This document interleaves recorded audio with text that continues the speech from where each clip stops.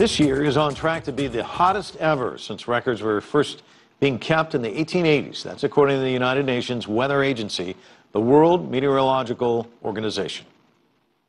2015 was the hottest year on record. Before that, 2014 was the hottest year on record.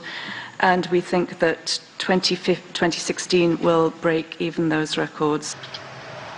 The organization reports growing evidence of a link between extreme weather and climate change triggered by humans. For example, the Arctic is warming at twice the rate of the global average.